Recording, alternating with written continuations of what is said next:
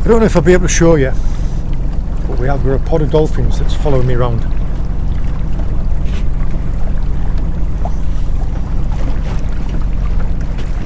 Every time I stop the boat to try and start fishing, they all come around and play behind the boat. Anyway.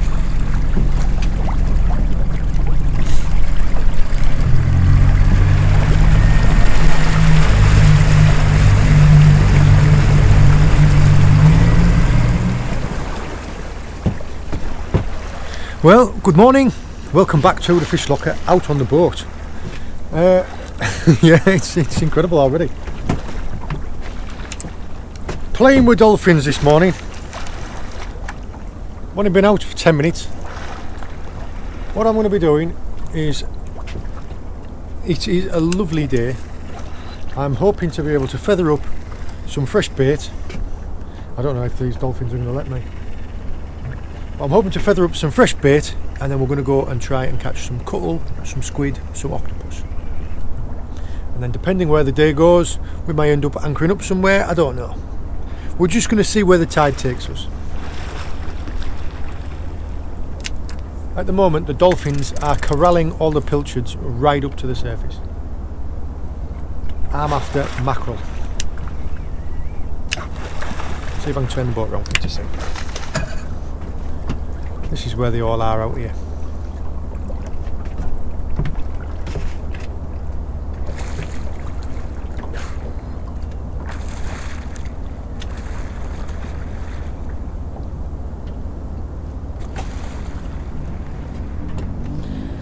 So that's the plan.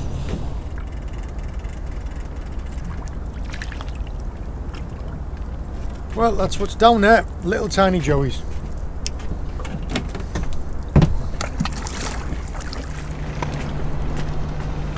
Could do with a few big ones, to be honest. Those ones are perfect for live bait.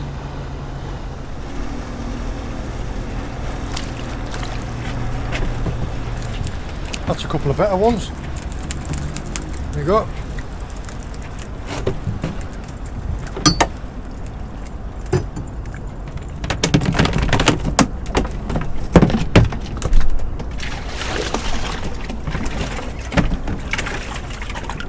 Keep the big ones and the little ones separate.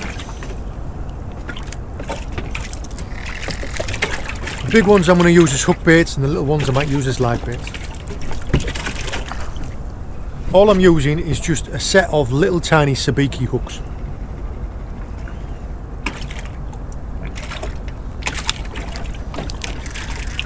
God, there's dolphins everywhere. Everywhere you look you can see them. Must be at least 30.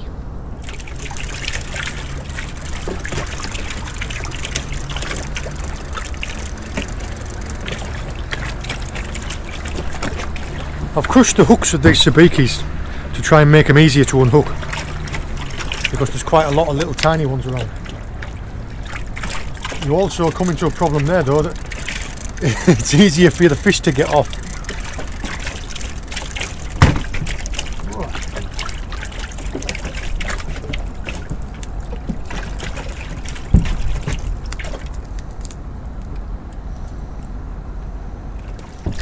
Now I've crushed the barbs on the sabikis. It's just little tiny sabikis that I'm using, and I've crushed the barbs on them so it's easy to get the fish off. So if I'm catching lots of little tiny joeys, I can release them.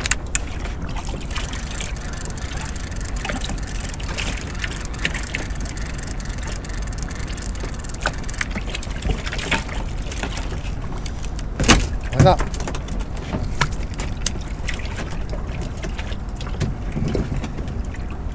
So when it's little tiny ones like that,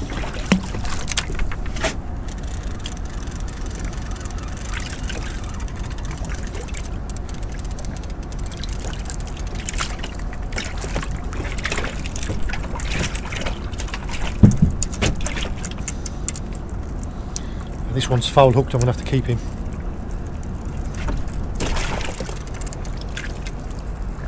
Oh. There actually. Those are pilchards. Cornish sardines. That's how big the sabikis are.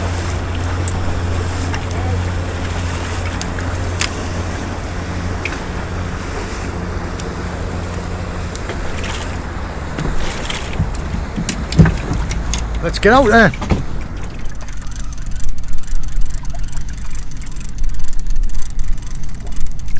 Oh. Don't need many more strings of them to get bait, do you? Perfect live bait size. Put one back for good luck, keep the rest.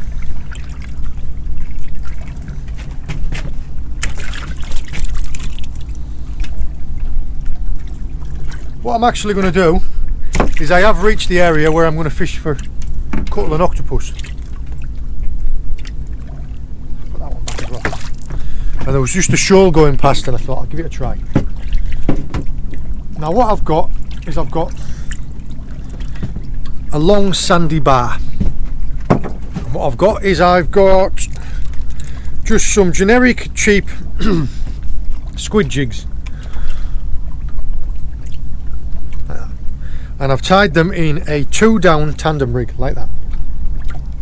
And what I'm going to do is I'm going to rig them like a 2-down rig, just like that, and put a 6-ounce lead on.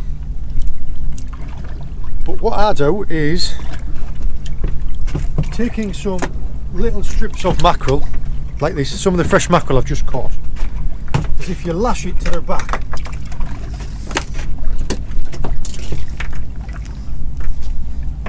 if you lash it to the back of the squid jig, I've found that cuttle and octopus, when they get hold of the jig, there aren't any hooks on them, just these backward facing barbs. When they get hold of a hard lure, they can let go of it. And what they do is, when they get hold of this and they can feel and they can taste meat, this is what I think anyway, when they feel and they can taste mackerel flesh, they hang on. Because to them, they don't understand what a squid jig is. They probably just think, oh, I've got hold of a mackerel and it's trying to get away. So they hang on longer.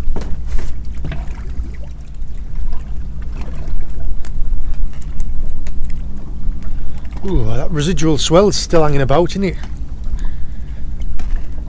Right. There they are. Ready to go. For any of you who've watched my other videos when we've been live baiting, using a live bait mackerel or a live bait pollock or a live bait pilchard, cuttlefish quite often smash up live baits when you're fishing them near the bottom. So live baiting is also another good way of catching cuttlefish. All you have to rely on is, when you're fishing, I've got a live bait on this rod and I've got my squid jigs on the other rod. The live bait's just off the bottom and the squid jigs are just bumping along it. And what you're looking for is, you're not looking for, on the rod tip, you're not looking for like a bite like that. All it's going to happen is it's just going to get heavier. Instead of being a bite, it's just going to get heavier. And then all you do is you just wind it in gently. If you wind it in too rough, it'll just come off. And you'll know if it was a cuttle or an octopus, because it'll be heavy and all of a sudden it'll let go and it'll be real light. The trick is that if you can get them up alongside the boat, don't try and lift them out of the water straight away. Scoop them up with the net. Because as soon as you try and lift them out of the water, they'll usually try and dart away, and that's when they can pull off. Hopefully I'll be able to show you. But another thing what you shouldn't do too quickly, don't be too eager to get them in the boat, because chances are, if you've taken them just out of the water, they'll have some water in them and they'll eject ink everywhere. It's like a holy hand grenade of ink. It just goes everywhere. So scoop them up in the net, hold them in the net, let them jettison the ink, then lift them aboard and get them in a bucket. Let's get another rig tied up. You see how this rod's just got heavier? This is what I'm talking about. There's just a weight on there now.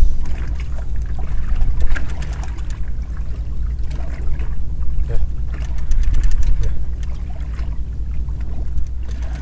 I can feel it lunging back a bit.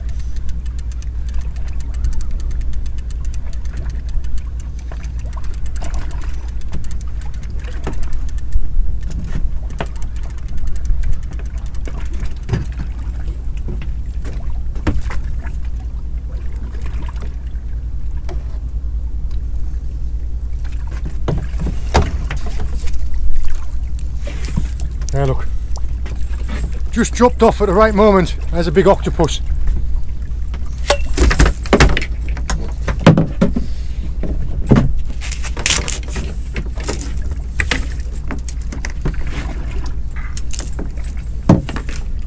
Look at the size of that.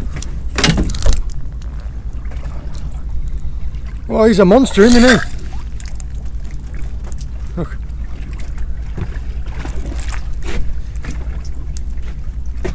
Exactly as designed, and I tell you, just gets heavy.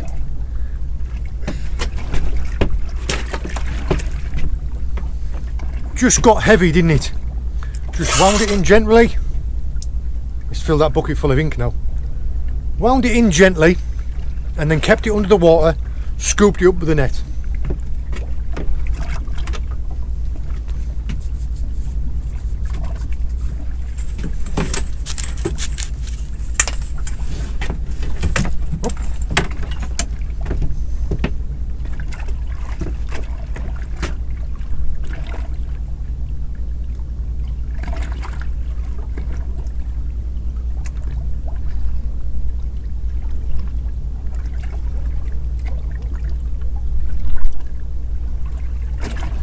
More like a proper bite, that. Yeah, that's all the rig was. Look, exactly as I told you. 2 down rig with 2 squid jigs with a little bit of mackerel on.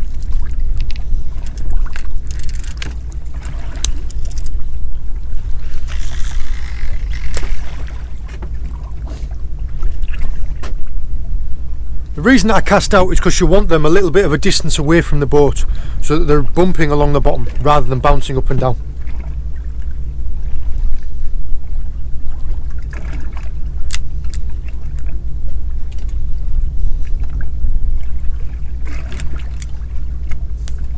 And like I say, you just need to be gentle with them.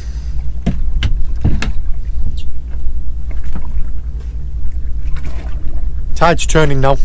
See how it's spun the boat round. Try and show you here.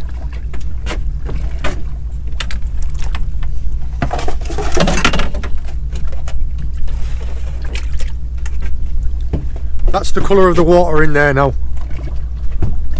Completely black. On the white rod at the back, I've got 1 single jig.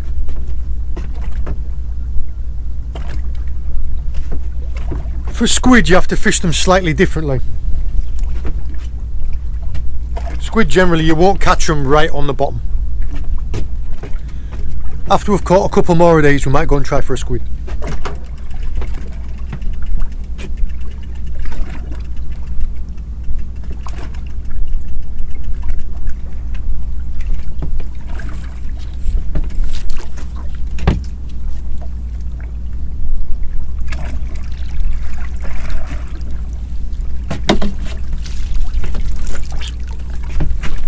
There's another.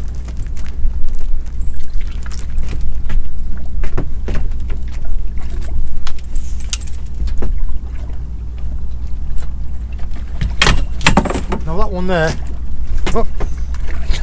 It's just spat water at me. That one there shows you how the jig works. Right. When you're getting hold of them, octopus and cuttlefish, you're better off getting hold of them around the body and the head like that. Because if you can see that, the centre of there, in the centre of here, there is a beak. If it gets that on your skin, it'll bite you and it'll hurt. Look how sticky they are.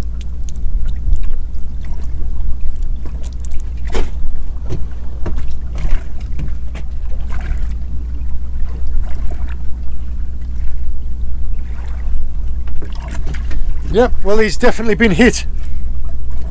Look at that.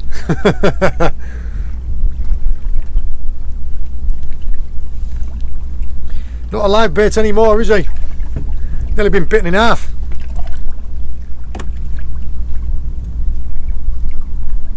Yep.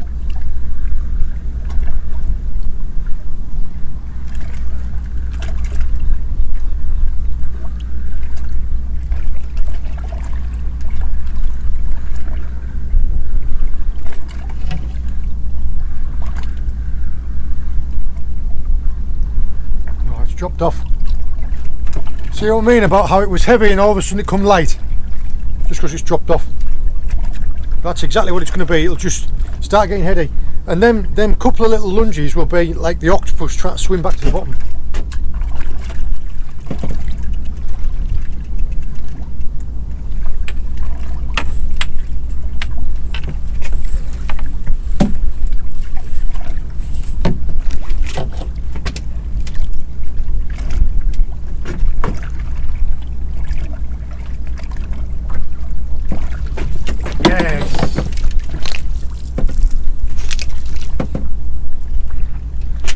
There is a cuttlefish.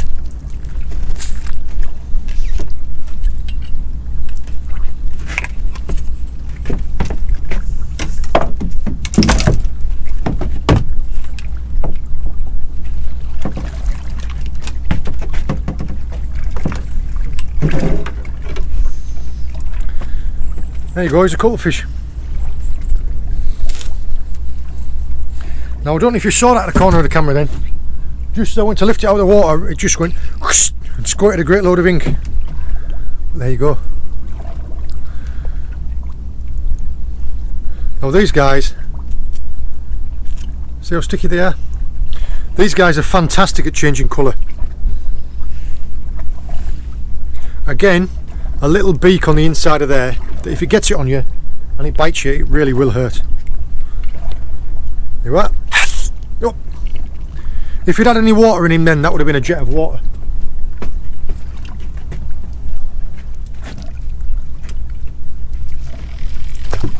Doesn't hurt to give him a little bit of time, because it'll let him properly get hold of it and let him taste a little bit of that mackerel meat.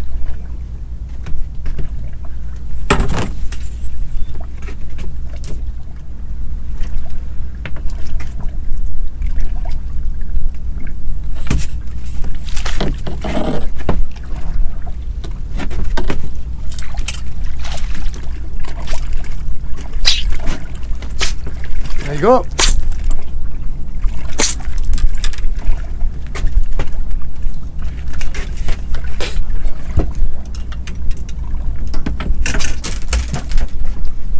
Well, that was all that is, look. Just a single jig.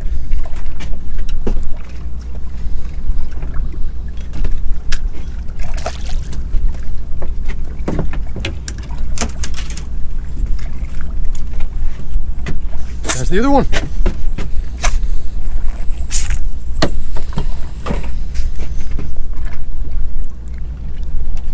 See how quickly they change colour? Look, it's gone dark now, hasn't it? Incredible creatures.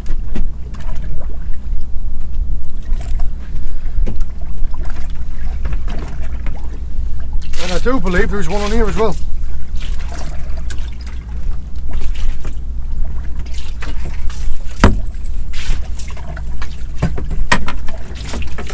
Oh, don't start being a nuisance.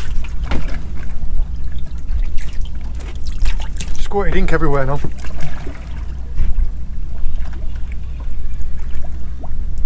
Yeah, there's one on it. It's just dropped off.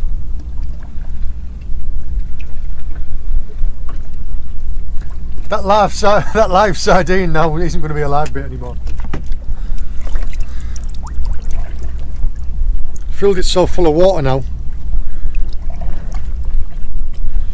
What they've done is they have a sac inside their body that holds really there, look. Show you the difference now, look. Watch him change. See him change dark? The jet comes from that little tube underneath there.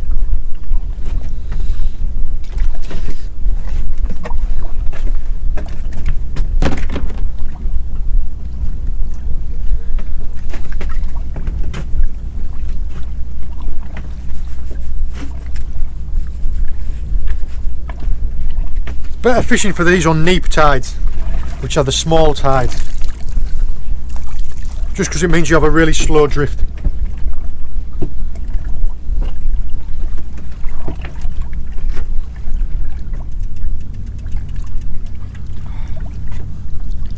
Keep letting go. See the bait on that back one there being smashed up?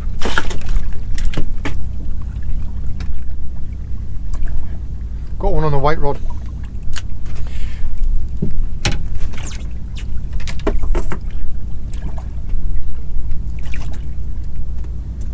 They're finicky now. Sometimes you get them, like if you get a big female, she'll just hang on. She'll strike a live bait and get hold of it, and you could wind her all the way in and lift her up like that and she won't let go. And other times you can get them and they'll be real finicky. But they live in little patches on the seabed. Little crevices under a rock, in a little defilade. They just live in little bits of like the sandy bottom. Sand, pebble, shell, merle, that type of thing. And all I'm doing is I'm dragging these lures or these baits right across in front of the house.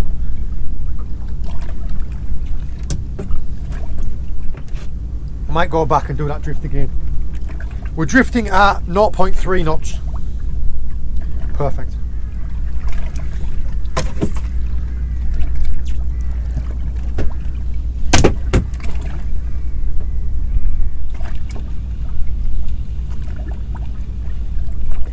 Not anymore.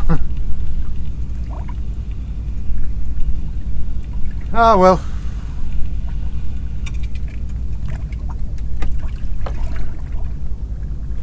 Look. Absolutely destroyed it.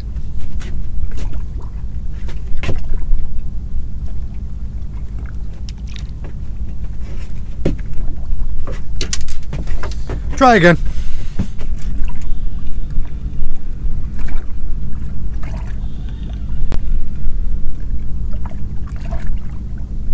There's one there chasing it. As we're drifting along, it must keep coming up and getting hold of it, and coming up and getting hold of it, because every now and again you see it hold up and go.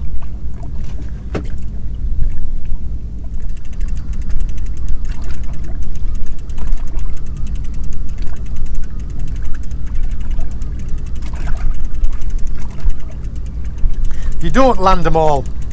Quite a lot of them will drop off. Just part of the nature of it.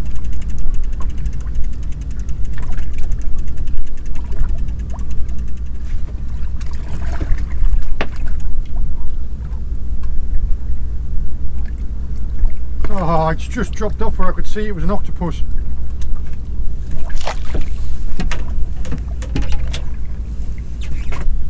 Another octopus. That's annoying.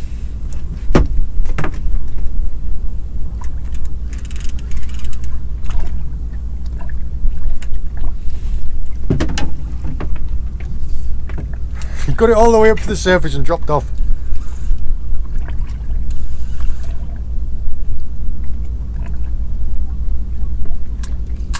Fishing in 70 feet of water now.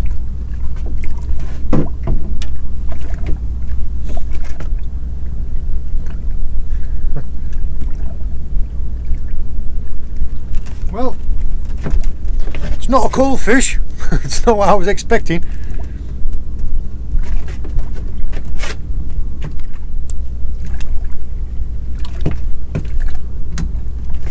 There's some big ones down there because I can feel by the weight, but they're just not hanging on.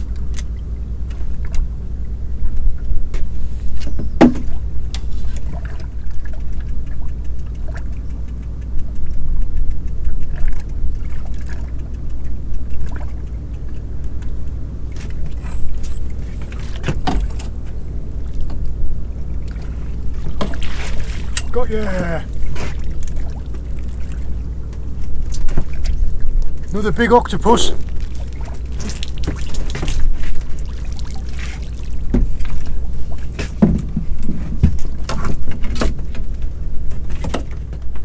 There we go.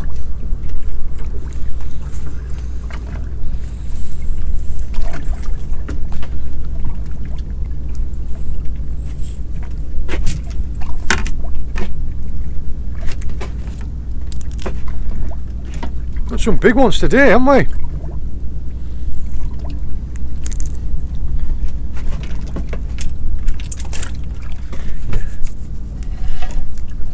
Now, you can eat octopus, you can eat cuttlefish, you can eat squid. Very tasty when it's cooked properly. It's also fantastic winter bait. For conger, for ling, for cod. I wouldn't mind a few small cuttlefish. The males are generally like the size of your fist. Females get really big.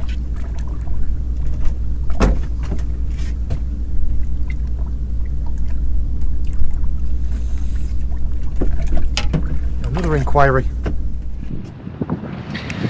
There we are, we've reached the end of the session now. We have had a lot today. I've got 6 cracking octopus. Some of them are really big ones. Size of these guys. And 2 cracking cuttles. Now the population of octopus in my local, I'm sorry, I was the population of octopus in my local area has absolutely exploded over the last couple of years. There are loads of them. I must have lost about 10 today. Now you can eat these, you can eat octopus, you can eat cuttle, and you can eat squid. We did try for a squid for a couple of hours, but it is a little bit early for them, to be honest. Maybe in a couple of weeks' time we might be able to come back and go for some squid. But these are going to be bait for big fish. I'm planning on doing a trip soon and catching some big fish. I'm not going to tell you too much, but this is the bait for them. I think it's brilliant. Excellent bait for a range of species. Cod, conger, they love it. Anyway, I hope this has been interesting for you. All I was using today was I was just using these little jigs. Fished on a 2-down rig on the bottom for squid and octopus, and then you fish them further up in the water column for squid. I hope this has been interesting. All the best. We'll see you later.